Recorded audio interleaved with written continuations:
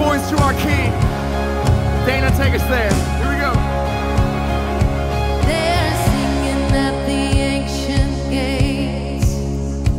There's a melody of ceaseless praise. Age to age, the sound is only growing stronger. Yes, come on, let's praise Him together. There's a throne beneath the name of names. There is seated on it one who reigns and is king. Now He's here and it's getting closer. Yes, it's getting closer. Come on, let's praise Him. Praise Him like with very glory. Here and now He's just as holy. Jesus, He's so worthy of it all. Yes, you're worthy, Lord. Come on. He exists in everlasting light. So on heaven's streets there is no night. Every tear is wiped away. We'll know no sorrow. Thank you, Lord. Come on.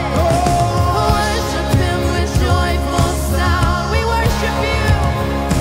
Sing until your voice gives out. No matter where or who's around, release your worship.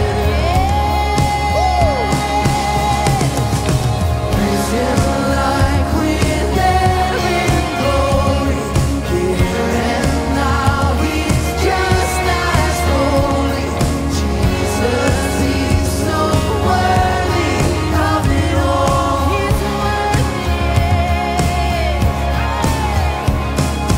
Bring your song, He loves to hear it.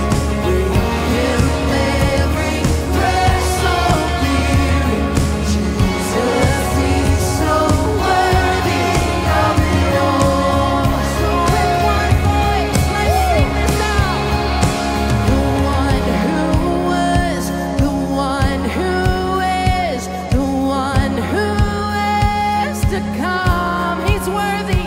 The one who was, the one who is, the one who is to come. He is the one who was, the one who is, the one who is to come. Yes, the one who was, the one who is, the one who is to come. We make the joyful noise. The one who was, the one who is, the one who is to come. Praise Him like with very glory. And now He's just as holy. Jesus, He's so worthy of it. You are worthy of all praise. We praise our Jesus. And your song He loves to hear it. Bring Him every prayer so dear. Jesus, He's so worthy of it all. Oh, you're worthy, Jesus. We sing the one. The one who was, the one who is, the one who is to come. The one who was, the one who is, the one who is to come. The one who was, the one who is, the one who is to come. The one who was, the one who is, the one who is to come. It is our joy to praise the Lord. Let's give Him praise this morning. We love You, Lord. We love You, Lord. If there's anybody in here believing Jesus for something in your life, I want you to sing this next song with faith with me. Come on. There's an those mountains. He carves our highways through the sea. And I've seen his power unravel battles right in front of me.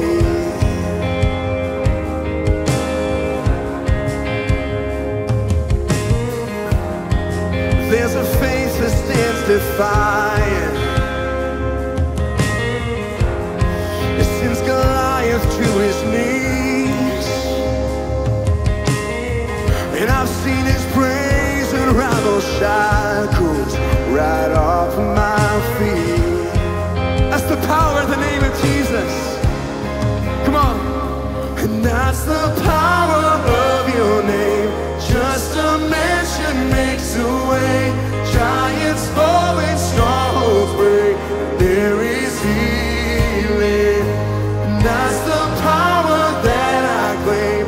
It's the same that rolled the grave. There's no power like the mighty name of Jesus.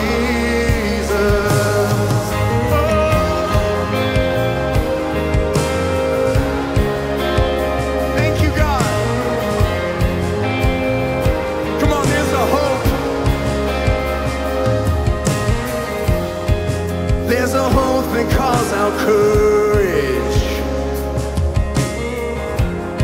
in the furnace unafraid. And that kind of daring expectation that every prayer I make, come on, is on an empty grave. Sing, that's the power of your name. Just a mention makes a way. Giants fall and strongholds break. There is healing. And that's the power that I claim. It's the same that rolled the grave. There's no power like the mighty name of Jesus. And there's no power like the mighty name of Jesus. We lift up the name of Jesus, the one to whom every knee will bow, every tongue will confess. Come on, let's go. I see you taking ground.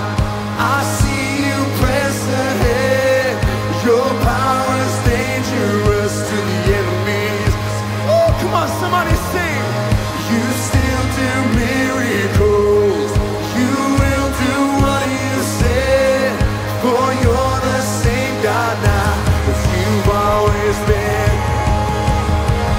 Your spirit breaking now. Your kingdom moving in. Your victory claims the ground at the enemy. Oh, come on. You still do miracles. You will do what you said. For you're the same God now as you've always been. And that's the power of your name. Just a mention makes a way. Giants fall and strongholds break. There is healing. And that's the power that I claim. It's the same that rolled the grave.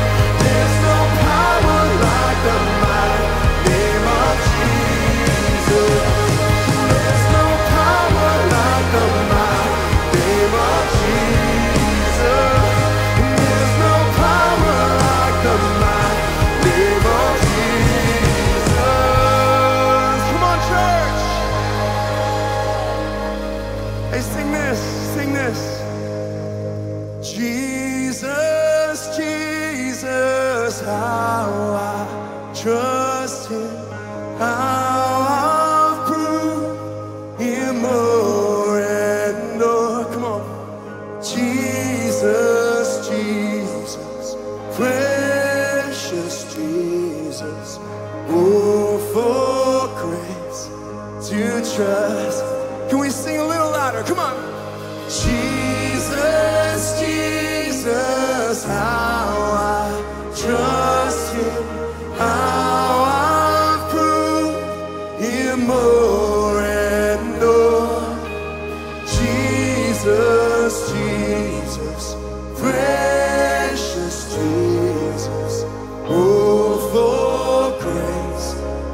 trust Him more. Sing, oh, for grace to trust Him more. Oh, for grace to trust Him more. Thank you, God. We trust you, Jesus. You are our King, and you've given us hope. Thank you, Jesus.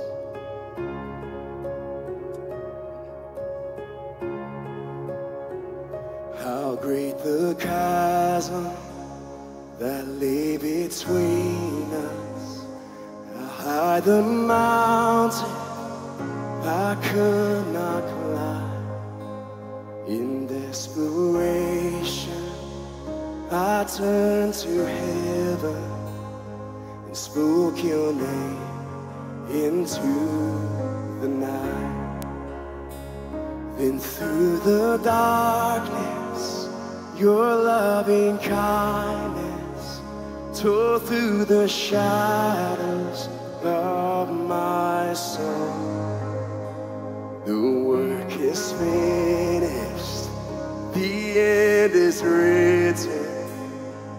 Jesus Christ, my living hope. As I give you hope today, church, Jesus Christ, our living hope.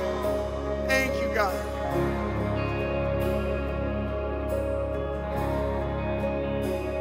Who could imagine so great a mercy? What heart could fathom such boundless grace?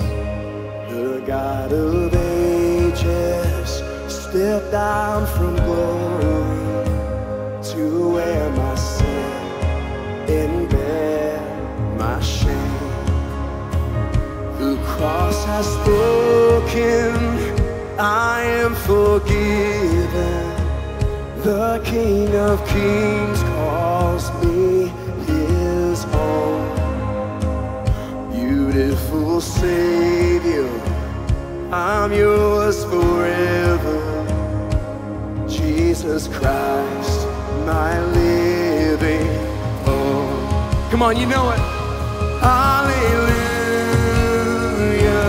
praise the one who set me free. Hallelujah, death has lost its grip on me. You have broken every chain. There's salvation in your name, Jesus Christ, my living hope. Sing, hallelujah, praise the one who set me free. Hallelujah, death has lost its grip on me. You have broken every chain. There's salvation in your name, Jesus Christ, my living hope.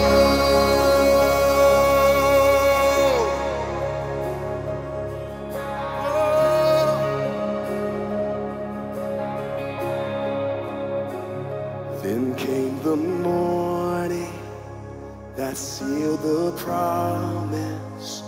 Your buried body began to breathe, and out of the silence, the roaring lion declared the grave has no claim on me. Then came the morning that sealed the promise. Your very body began to breathe. And out of the silence, the roaring lion declares the grave has no claim on me. Oh, Jesus Christ, you're the victory.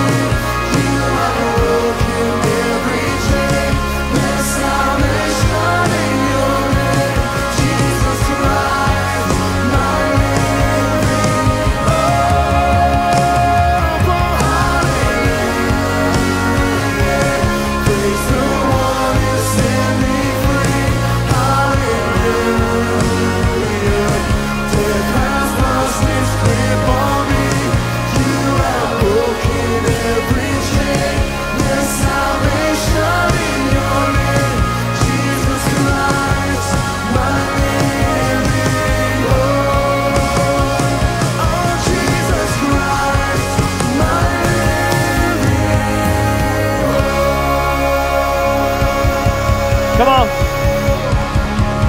Come on.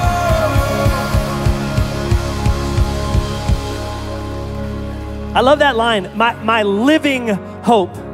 It's not just a hope that we have, it's a hope that's alive. It's a hope that's animated. That means it's not just something that happened a long time ago. It permeates every part of our present. It goes with us into the future. It's a hope that isn't stagnant. It moves into every situation, every relationship, every problem that you're facing. This hope comes into that space, and the words of that song really say, this hope is a person. Jesus Christ is our living hope. He has paid the price for us. He was buried, and now he's alive so that we can be alive too. Where does that hope come from? We didn't earn that. We don't deserve that. That's what Paul's been talking about in the book of Ephesians that we've been looking at. In fact, just last week, Pastor Witt was talking about Ephesians, the 2nd chapter. I just want you to look at this with me. I'm going to read it. You just look at this. It'll be here on the screen. In those days, we were living apart from Christ. We were excluded from citizenship among the people of Israel, and we did not know the covenant promises God had made to them. We lived in this world without God and without hope. But now we have been united with Christ Jesus. Once we were far away from God, but now we have been brought near to him through the blood of Christ. Isn't that good news? That's great news. So in order to kind of close out this time of our worship, our thanksgiving to God, I want us to read 2 more verses out of that same chapter, and I want us to read them together. I want you to say these words out loud. I want this to be your declaration as we close this time of worship, okay? Let's put those up there. You say this with me. Now, all of us can come to the Father through the same Holy Spirit because of what Christ has done for us. So now we Gentiles are no longer strangers and foreigners. We are citizens along with all of God's holy people. We are members of God's family. Amen. Let's celebrate that this morning. Praise God. We didn't earn it, but he paid the price for us. And thank you so much for singing with us, for reciting scripture with us. In fact, before you sit down, turn around, welcome somebody to church. Let them know you're glad they're here, and then you can go ahead and have a seat.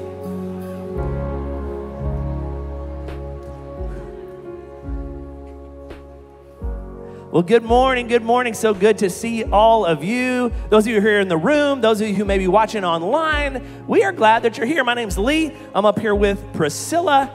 One of the things that we love to do is welcome you if maybe you're new. Maybe it's your first time to join with us here. Maybe it's your first time to watch online. Maybe some of you are in the room, you just moved into town. You're checking out churches and you decided to come check out church on the move. We're glad. Maybe you had a friend that invited you. Maybe they've been inviting you for a while and you just said, okay, this weekend I'm going to go. Hey, listen, we're so thrilled that you're here. In fact, we've got something for you. Just take your phone out right now. If you're new, take your phone out. Just send us a text message. Our number is 23101. And just put there in the line the word new. We want to send you a gift card. We want you to go get a little treat this week on us. Just our way of saying we're really glad that you came, and we'd love to have you come back. We would. I actually just met Braden and Alex in the lobbies. It's their first time today. Yeah. They're really cool. I'm excited that you're here. Hey, maybe you've been coming for a while and you kind of like it here and you're wondering what's the next step for me. And if you're anything like me, you want to be a part of a church family where you feel like you belong. So we want to invite you to a monthly gathering that we do called The Next Move. We have so much fun getting together with you. We share a meal together. Yeah. But literally our entire team is in there along with our lead pastor, Whit George, and we love getting to meet you. And one of the cool things we ask in the room is, okay, who has been here less than 6 months, more than 5 years? Yeah. Almost always, half the room stands up for less than 6 months, the other half more than 5 years. So here's what I would say to that. It's never too soon or never too late to get involved. So be a part of that with us. Just text NEXT to 23101 and join us for the gathering happening at the end of this month. That's right. We'd love to see you at Next Move. And maybe some of you have done that. And you're like, okay, they told me what my first step was, Next Move. What do I do now? Here, I said this the last 3 weeks. I just want to say it again. Around here, we are convinced that God develops us and grows us and demonstrates his love to us most and best in the context of family. And in the fall here at Church on the Move, we launch a lot of new groups, places where you can get connected to other people, build real relationships, have people that can walk with you through difficulties in life, people that can celebrate your victories and help you succeed. We want you to be a part of that. You can just go to cotm.info and you can see all of our different groups. We got groups happening all over the city, and we got mid-sized groups that happen right here on Wednesday nights at our building. And there's childcare for those. There's food. If you're coming straight from work, you can purchase food at a really reasonable price if you come. We got a couple of really big groups. Our Exodus Bible study just kept growing last week. It was amazing. I think they got like 130 people meeting over here in the fellowship hall for Exodus Bible study. There was only one group that actually was bigger than the Exodus Bible study, and that's what are you laughing about? That is the Brotherhood Fathered by God. We got 160 guys signed up for this. But guess what? There's still, come on, thank you. I see you clapping for me. Thank you. That's great. Casey's not here for me to rub it in, but don't worry, I'm going to take care of it. Listen, there's still room for you. Even though some of those groups started this past Wednesday, our group starts this Wednesday. Listen, there's still room for you. You may have meant to do it and you forgot. It's okay. You're only missing 1 week.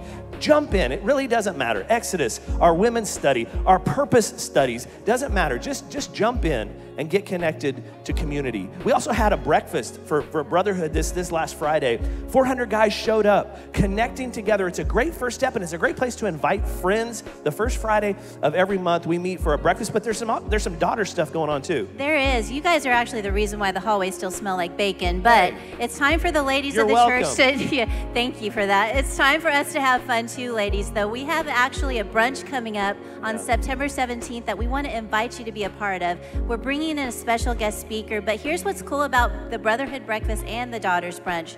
Those are easy invite opportunities for you to bring someone with you that maybe has never been a part of a community like that. Maybe they're hesitant to come to church for the first time, but they would want to come eat with you. So why don't you get signed up for that and invite someone to come with you? You can do that at cotm.info and join us for that. That's all right. You know, in the book of Psalms, it says, the earth is the Lord's and everything in it. Then it goes on to say, not just the stuff in the world, but even us.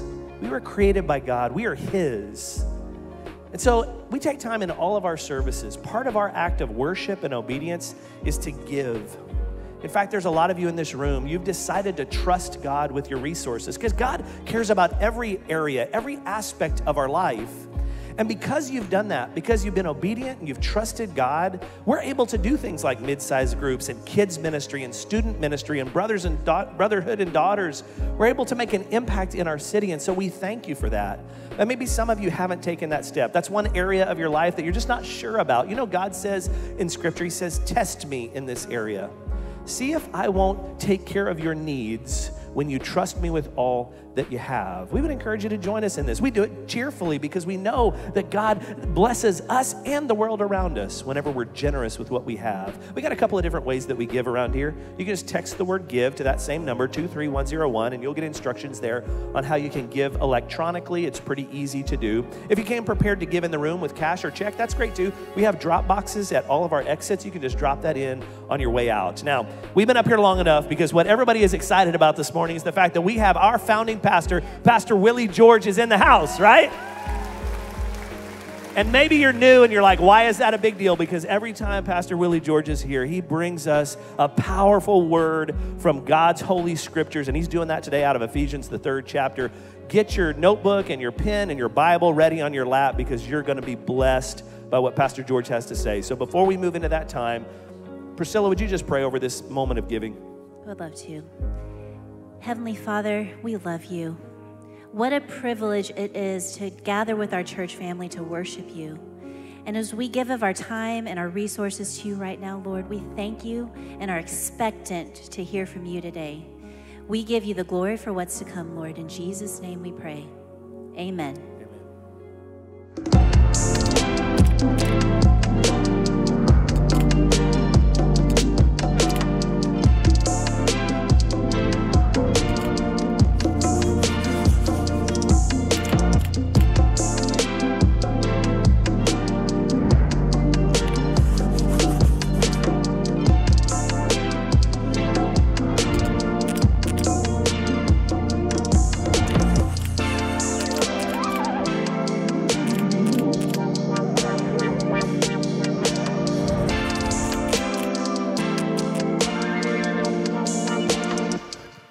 Good morning. Good to see you. We want to welcome all you here in the auditorium. Everybody out at Eddie Warrior, Dick Connor, good to have you as well. This message is really dear to me because it changed my life. It's something that I discovered really a long, long time ago. And it's one of the most important spiritual principles anybody will ever master or to get. I say master, I don't know you ever master everything in Scripture, but something that you have to make a part of your belief system. And I'm talking about Ephesians chapter 3. Now, we've started with Ephesians 1, which is a tremendous revelation of what God did for us. And we pray for understanding so we can grasp it. You have to have His help to understand.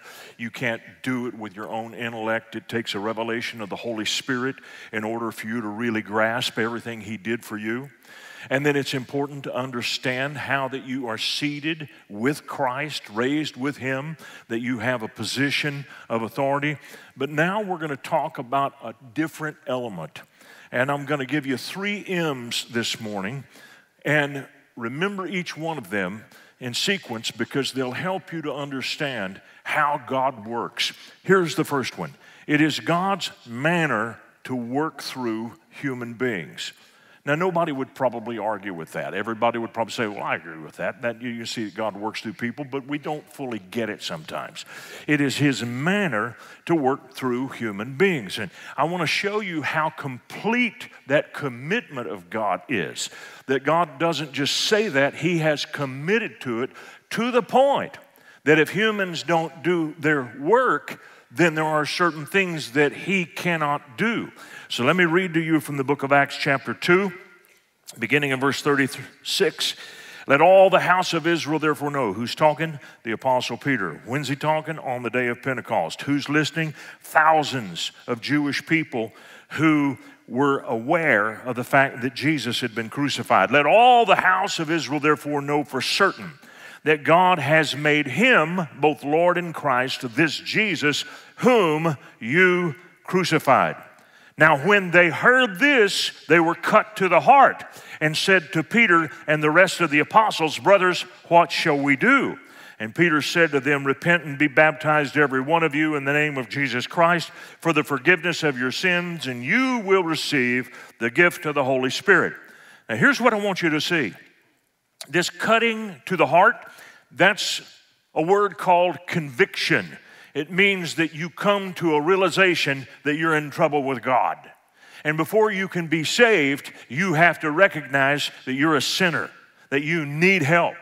There are a lot of people who don't recognize that. And the only way that that realization comes to you is through someone preaching to you and proclaiming the truth of God's Word. You do not come to that on yourself. Nobody ever wakes up some morning and say, I'm going to get saved today. I'm going to repent of my sins today. You won't even think about it. The Bible tells us in the book of Romans, there is nobody who seeks after God. We say this all the time, I found the Lord. No, you didn't. He found you. He came looking for you. Thank God you had enough sense to turn. But you don't find God just because you decide you're going to find God. That never happens with anybody. They have to be confronted first with the truth of God's Word, and that's what happens here. Now, I want you to look at this. Paul goes on to elaborate on this. Peter demonstrates it on the day of Pentecost when 3,000 people came to faith. But this is what Paul said. But how are they to call on Him in whom they've not believed? And how are they to believe in Him of whom they've never heard? And how are they going to hear without someone preaching? Now, let me just say this, that this whole business of people being saved, it had to be, first of all, worked through Jesus. He had to die on the cross, be raised from the dead. But after that, there have to be people who tell it, who preach it, who proclaim it. Nobody comes to Christ even though Christ died and rose again. You have to hear the preaching. So the follow-up, the activity that brings people to faith in what Jesus did has been given to us. It's called, in 2 Corinthians 5:19, the ministry of reconciliation. We have been given this charge. Angels can't do it. Angels will be able to do it at some time in the future in the Great Tribulation period, but not now. You know, it has been committed to men.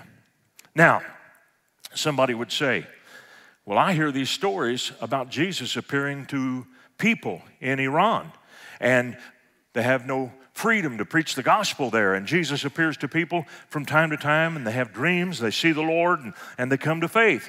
That's right, because he's a man, he's not an angel. So he can appear anywhere he wants to and preach legally because he's a man.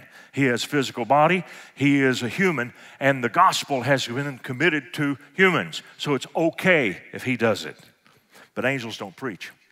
The angel that came to Cornelius said, you have to go down to Joppa, find a man named Peter, he will tell you what to do.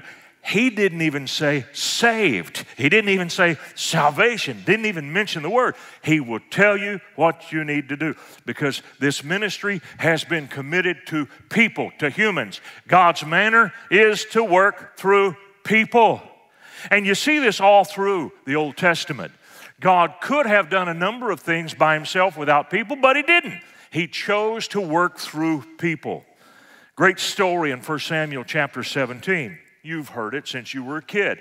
David and Goliath. It's so commonly talked that it's a part of our culture. We talk about those David and Goliath things. I never dreamed I would see this, but last year when the Jinx Elementary team came to play Lincoln's Elementary, they put on their website, it's David versus Goliath. Only they were calling us Goliath and they're the David. I never thought I would see that day, but it happened. Anyway, little side note. All right. Goliath came and cursed the people of God and cursed their armies. And he did it for 40 days, twice a day. 80 different times he stood up and ran his mouth. Now let me ask you this. Don't you think that God had the power to zap him on the spot with doesn't even have to have a full-blown fist to do it. Just a little power out of his little finger and Goliath is gone. God doesn't do it. Why doesn't God do it? Because God works through people. And so God wants to deal with Goliath through people.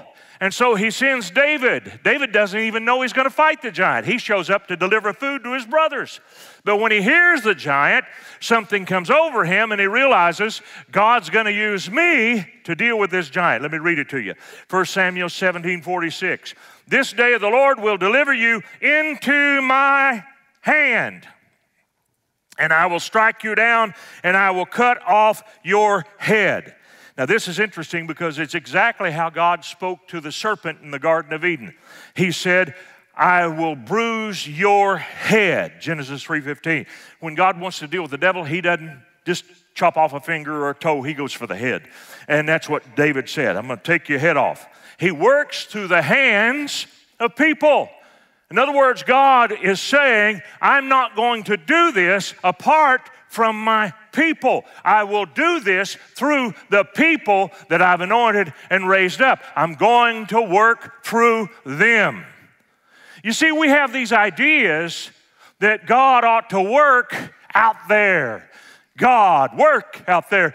Do your thing, God. And here's one of the stupidest prayers that people ever pray. Lord, send your Spirit. Somebody said, stupid? Absolutely. He's already sent the Spirit. And if the Spirit was going to work, he's going to work through us. Isaiah didn't pray, Lord, send the Spirit. He saw the Lord and he knew there was a mission that needed to be accomplished. And what did he say? He said, here, my Lord, send me. Because he knows God uses people. In other words, if it's going to get done, he's going to use us. This notion that somehow God is going to do great things without his people is a crazy notion. He has given his Spirit to us to flow through us so he can work through us. David said, God's going to use this, my hand. God said to Goliath, the Lord will deliver you into my hand. It's my hand that's going to do this. That's how God works. See, we wouldn't say that. We'd say, oh God, you move in the way you want. God wants to use you, and he wants to use your hand. All right. Now, 1 Samuel 17, 46 and 47. David went on to say that all the earth may know that there is a God in Israel. Stop. Most people today would write and they would say that there is a God for Israel. But that's not the word that he uses.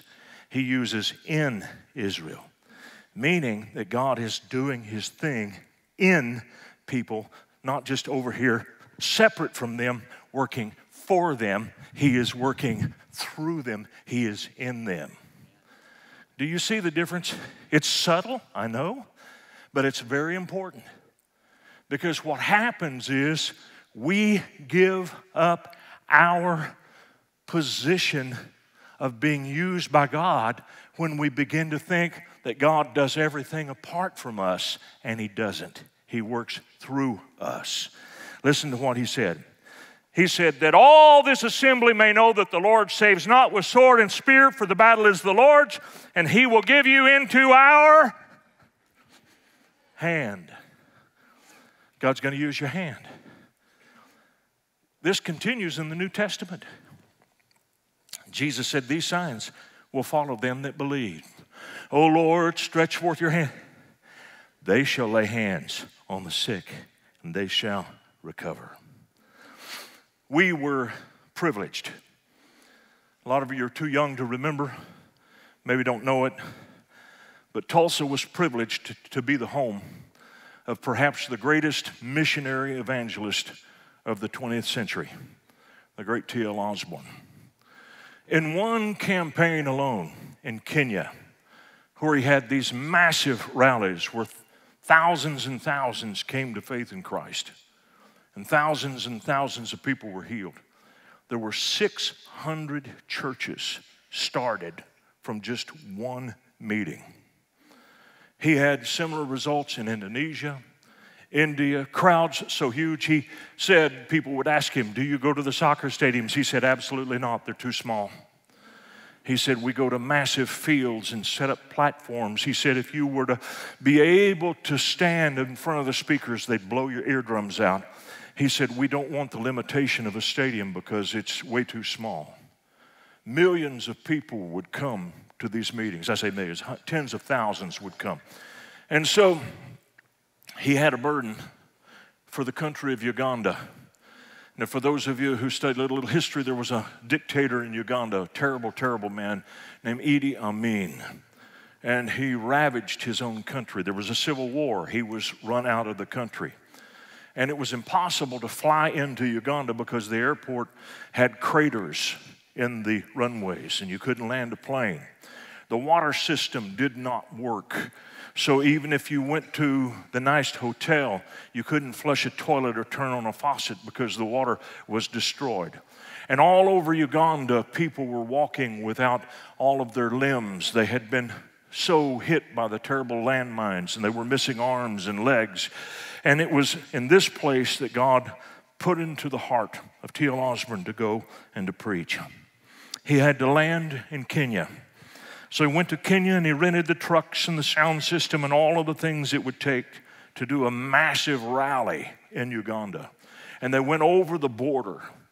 And there was no way to advertise, no magazines, no newspapers, no television. He just had to start. And in the beginning, he started with just a handful of people. But the word began to spread. And you could see people coming from great distances day after day, limping, coming on crutches, coming with all the terrible things that had happened to them.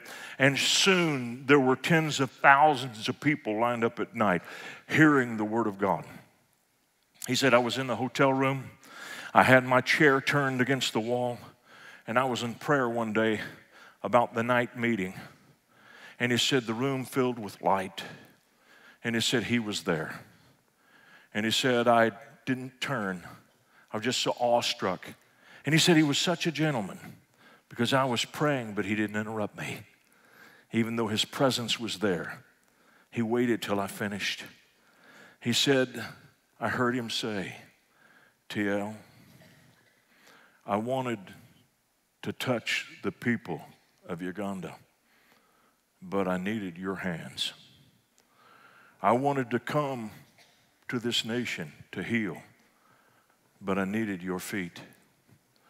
I wanted to speak to the people of Uganda, but I needed your mouth.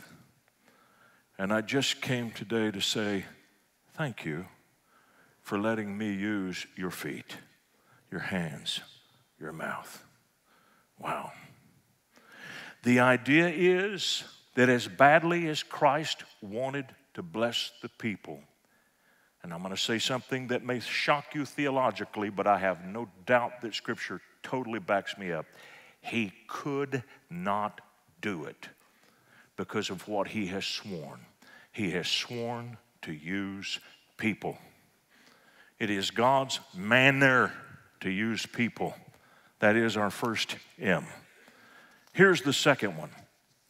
What God has done through us is a complete mystery. It is something that was not fully understood even by the writers of the Old Testament. The prophets of the Old Testament did not see this coming. They did not understand how it would fully happen. Even the 12 apostles did not get it. It was only afterward that they fully began to understand this mystery that God was going to work in the earth. And God had to bring up a special human being to reveal this mystery to the people it affected most. He had to raise up someone who had a thorough knowledge of the Old Testament. He wanted someone who was a scholar trained at the highest levels. That knocks out the 12 apostles because they were called ignorant and unlearned men. They had wonderful men. They had a totally different purpose. I'll explain what it was in just a minute. But this guy had to be educated. The second qualification, and this is a strange one, he had to have somebody who was completely opposed to him. And he found such a man in Saul of Tarsus, a man who was thoroughly versed in the Old Testament, and at the same time, he hated Jesus' guts. But the fact that he would turn and follow Christ and bring with him this magnificent intellect and understanding of the Old Testament Scripture, he was perfectly suited to receive what was about to come. Now, I'm going to read from Ephesians chapter 3. This is our first venture into that chapter. Here's what he said in verse 1. For this reason, I, Paul, he started out as Saul of Tarsus, he became Paul. It's a Roman name because he wanted to identify with his audience. So he said, I, Paul, a prisoner for Christ Jesus, on behalf of you Gentiles, how the mystery was made known to me by revelation, as I have written briefly. Stop.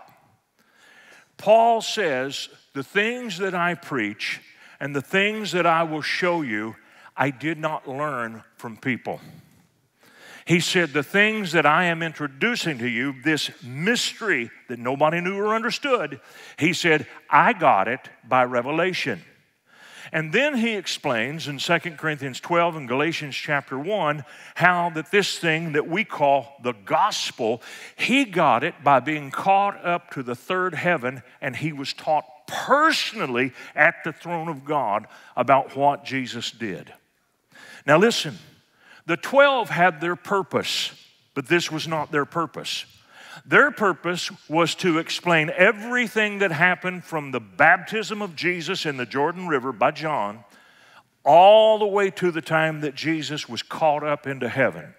So when Judas fell and they needed another apostle to take his place, that was the qualification. They said, we've got to have someone who followed Christ from the time he was baptized in the Jordan all the time that he was on the earth till he was taken up. And they found Matthew. He was the one they picked. Now, these guys had a mission, and their mission was to talk about what Jesus did in the earth. And so we see their witness, and it is recorded in Matthew and Mark and Luke and John. So when this guy named Paul comes along, He doesn't repeat what Matthew, Mark, Luke, and John have told us. There's no need for that. It's already been well covered for these guys. God's building a house, so he's doing 4 sides: Matthew, Mark, Luke, and John. And they have completely surrounded the house. Now we have a great look at all the things Jesus did, and all of them have a slightly different perspective. Same house, little different angle with every writer. But Paul comes and says, I'm going to show you what Jesus is doing now. Now, a lot of people don't know this. A lot of people think that Jesus is just resting, waiting till the second coming, basically doing nothing in heaven. He did all of his great work while he was here on the earth. Can I tell you that he has a job? He has a very serious job. First of all, he's the head of the church. If he's the head of the church, that means he's the one who gives the assignments. Do you realize that every missionary who gets a call from God to go to a foreign country, they are called by Jesus? He's the one who prepares and assigns that. Do you realize that every volunteer in every church who feels a burden to do this or that or the other, to work in children's ministry, youth ministry, to park cars, that is given by the head of the church? All of the people who preach, teach, some of us are great explainers, some of us are not explainers, some of us are great motivators, but all of those gifts come from Jesus. He is the head of the church, so that's his job. Secondly, he is the mediator or the high priest of this new covenant. Adam sinned one time and loses his whole place with God. Not so with us. We have someone to keep us connected to the Father at all times so that we are forgiven, and the minute we sin and ask God to forgive us, he steps in and says, Father, forgive them, and his blood is there to witness in heaven that the sin has been paid for. So he's the mediator of the high covenant. Now the third job that he has, he's not fully into it yet. He is going to get into it in the not too distant future. He is the King of Kings and the Lord of Lords, meaning that there will be a day when he is going to become the administrator of planet Earth. What he's doing right now primarily is working on our behalf, but there is a day coming when the earth is going to get to know him, and they will know him as the Lion of the tribe of Judah. They will also call him the Lamb of God. A great t-shirt you might want to have is Fear the Lamb. Now, here is Paul explaining this, and he is saying that I was given this revelation of what he's doing now. So what the 12 apostles taught and what they showed us in Matthew, Mark, Luke, and John, according to the book of Hebrews, this would be called the milk of the Word of God.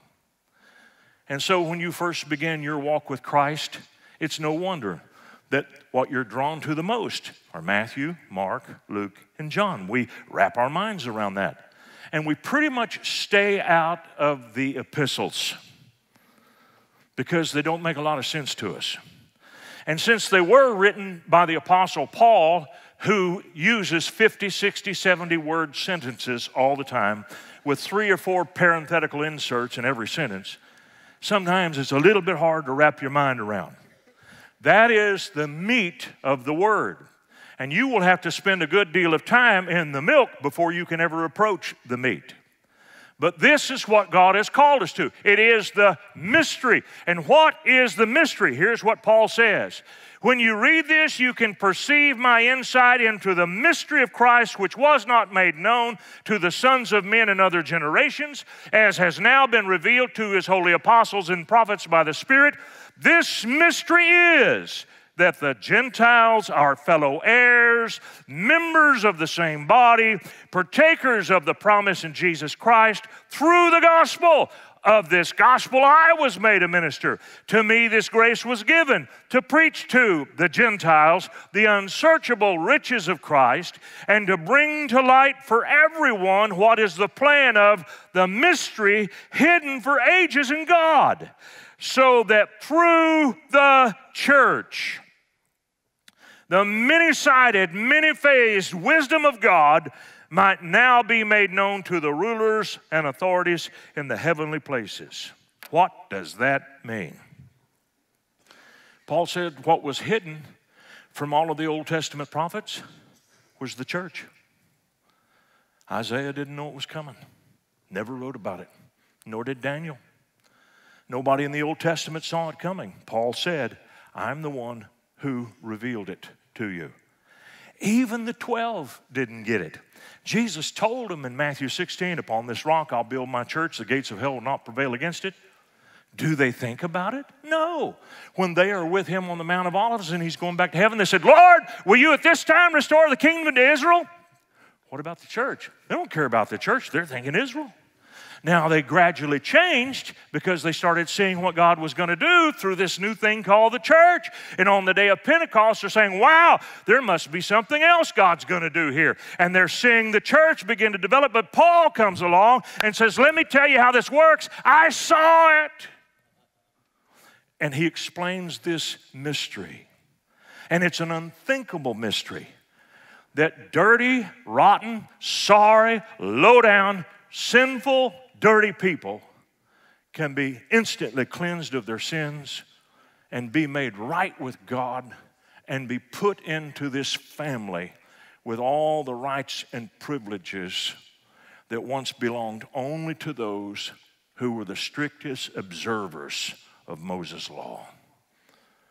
And now Abraham is our Abraham. David is our David. All of the stories are ours. All of the covenants are ours. All of that work, that history, it now belongs to us. We have a heritage and a past because of Christ. He brought us into this amazing family, and it was a mystery hidden from the foundation of the world. Now, there's a little part here that I read that you didn't get. Let me read it again. So that through the church, the many-sided, many-phased wisdom of God might now be made known to the rulers and authorities in the heavenly places. Who are those guys? Demons, fallen angels, and Satan himself. In other words, they are now watching us go right from beneath them over the top of them, and we are seated above them now in heavenly places. Years ago, we built this amazing thing out at Dry Gulch, USA with your help, and the church did an amazing job called Christmas Train. And there was a season in 1996 where we had to haul all kinds of rock to put around that track, and we had to have a lot of concrete and so forth. And we had a county commissioner who didn't like us. And he sent us word that we could no longer have concrete trucks coming in to Dry Gulch, USA, which is absolutely ridiculous. It just so happened that while he was saying this stuff, that the lieutenant governor of Oklahoma paid a visit to Dry Gulch, USA. And we told the lieutenant governor about this edict that had come from the county commissioner, and she said, I'll speak with the governor. So the governor, Frank Keating at the time, got word of what was happening and said, you guys do what you need to do. So we had an edict from a local yokel, said you can't run your concrete trucks. But there was a guy who trumped him, who was the governor of the state, and he said, you do what you got to do to finish that project. We went with the higher authority. Are you with me? So there are some authorities in the atmosphere above us. They influence people the wrong way.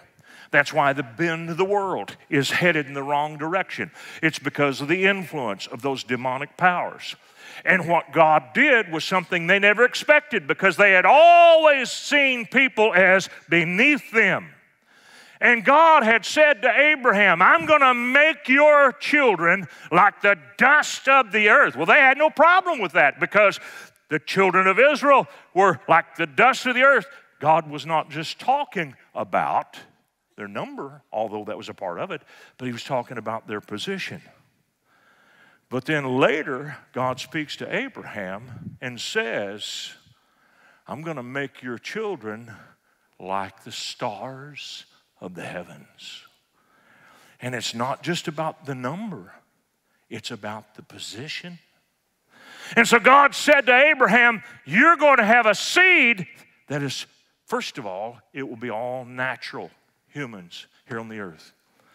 But then there will come a new phase where they will have a seat in the heavenly places. And now we are above. And Satan and all of those spirits have to watch while we carry out the wisdom of God. And listen to me, they don't have authority over you. No time, no place in the Old Testament does anybody ever deal directly with the devil. God didn't say hardly anything about the devil in the Old Testament. You know why? Because God knows how humans are sometimes preoccupied with the devil.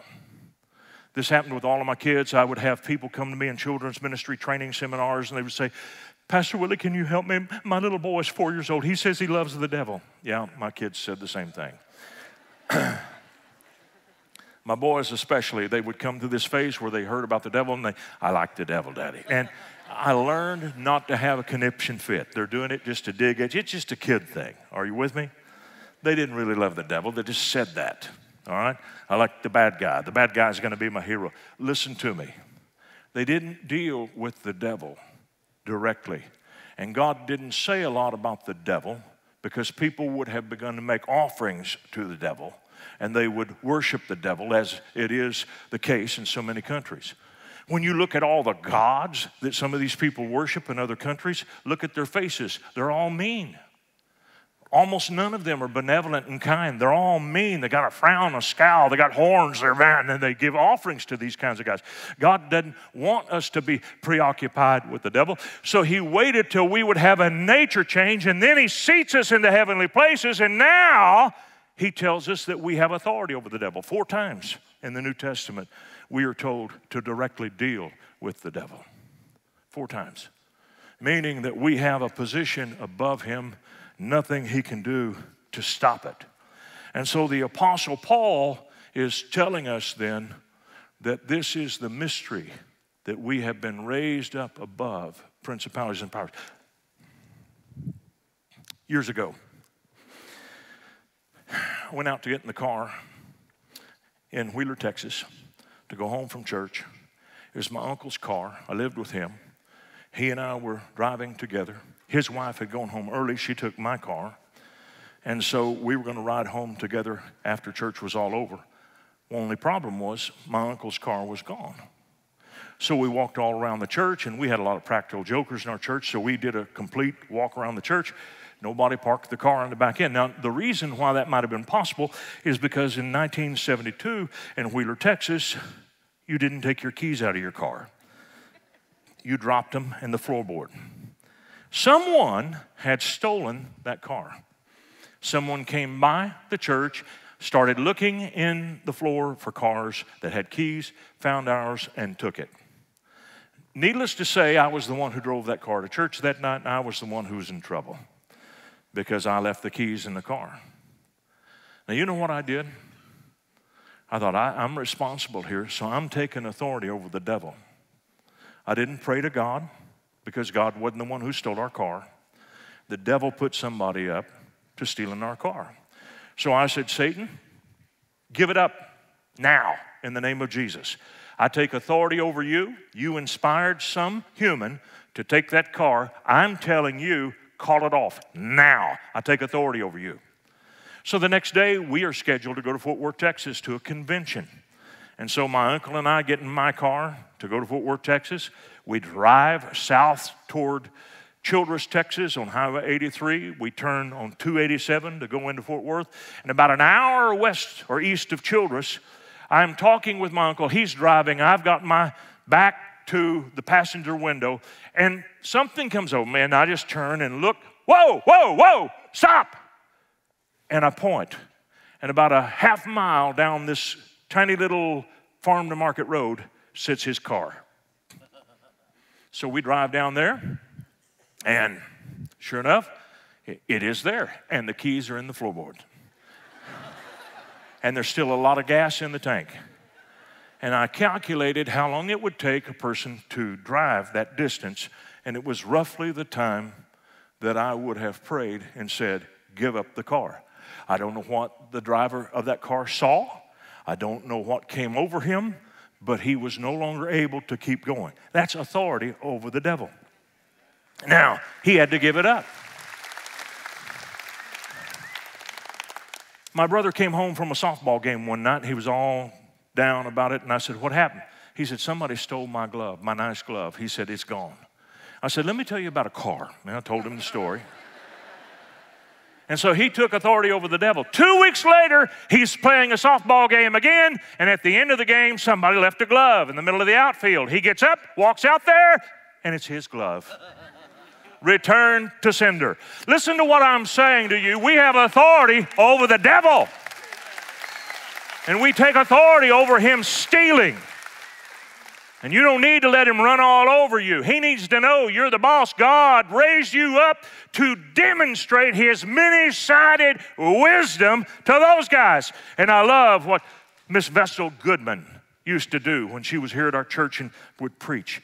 When she would talk to the devil, she'd turn and look down behind her. He's behind you and below you. And say, do you hear that, Satan? She'd look down. We look up. No, don't look up. He may be up there, but you're seated above him. You look down when you talk to him. Give him the right perspective. Now, we have a manner. God uses people. We have a mystery. He created an amazing new entity called the church. But it's not enough yet. Because in order to do your thing, you must be empowered with his might. See, it's one thing to have all the information. It's another thing to be strengthened with might. Ephesians chapter 3, verses 14, here's a prayer Paul prayed. He said, for this cause I bow my knees unto the Father of our Lord Jesus Christ, of whom the whole family in heaven and earth is named, that he would grant you, according to the riches of his glory, to be strengthened with might by his Spirit in the inner man. Now, the word might is the Greek dunamai, and it means inherent ability to perform anything, to be possible, to be of power. That's what might is.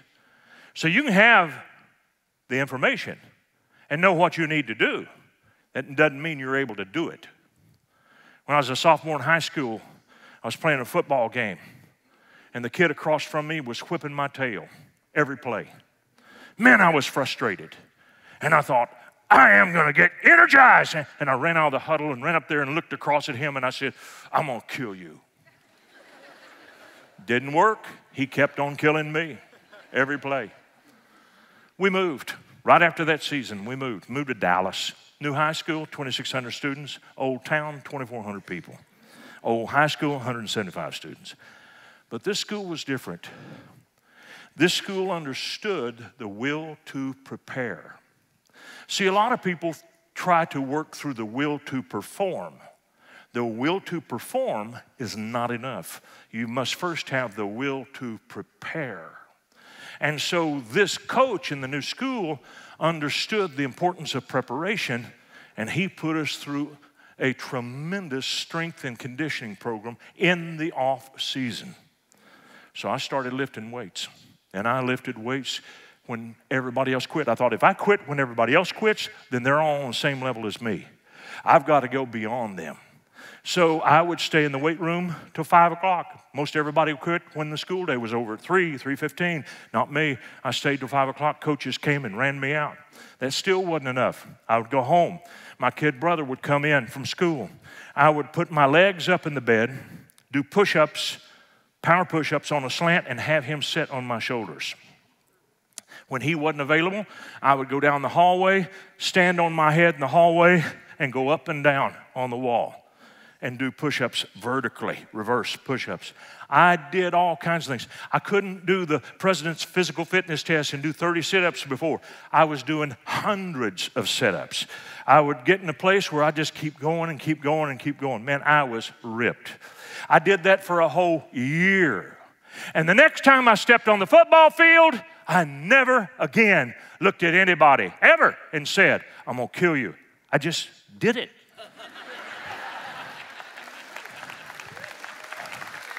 I knew what I was supposed to do when I was a sophomore. There was a big problem. I could not do it.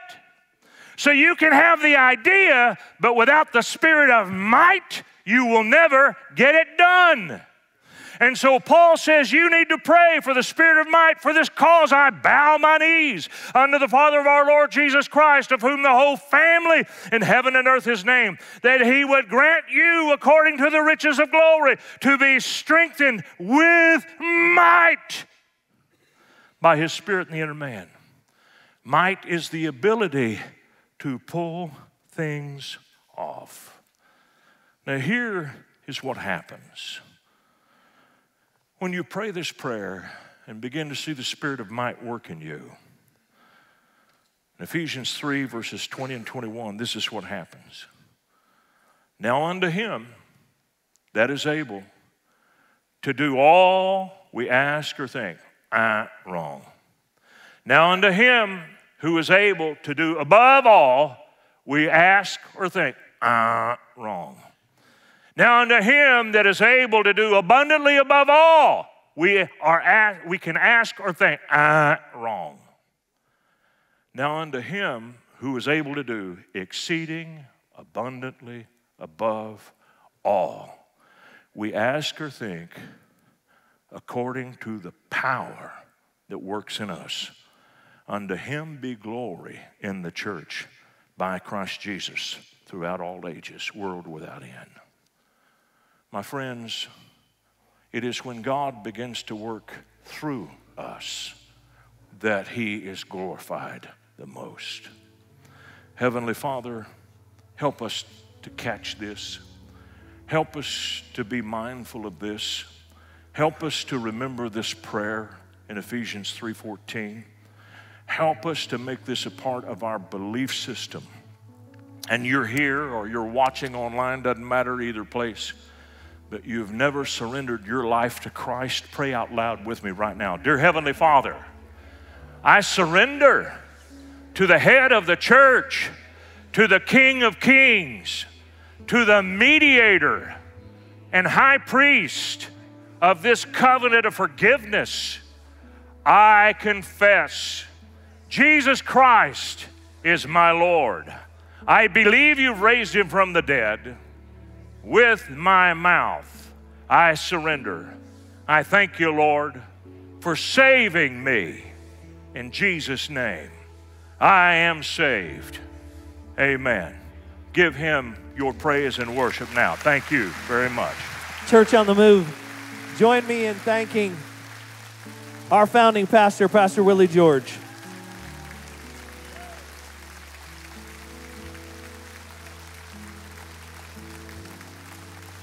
Just stay standing. Just stay standing. That's fine. We're almost done.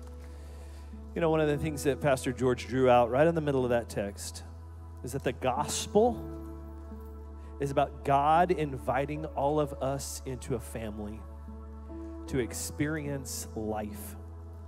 And some of you this morning, you may have prayed that prayer of surrender, of acceptance of that gift for the very first time.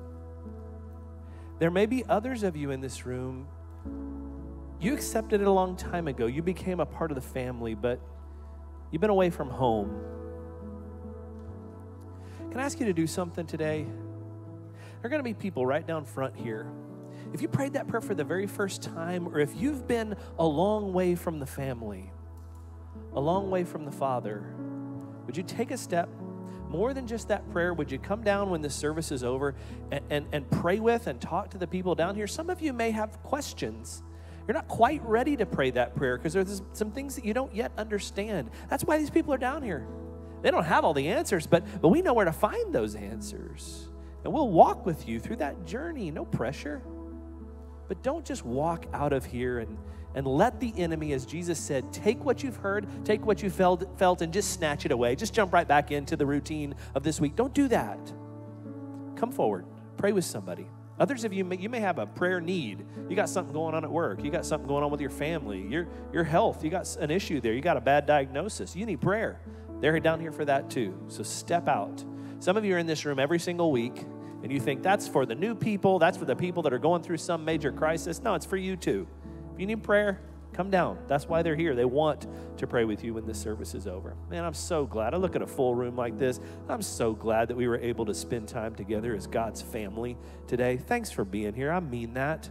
We finish our services with this blessing that comes out of the Old Testament, Numbers, the 6th chapter. We say it over ourselves and our families and over one another to set a tone for this week, that no matter what the devil throws at us, we know we are blessed by the Creator and our Father God. So let's say this out loud together. The words are here on the screen. The Lord bless you and keep you. The Lord make his face to shine upon you and be gracious to you. The Lord lift up his countenance upon you and give you peace. Thanks for being here, and we'll see you next week.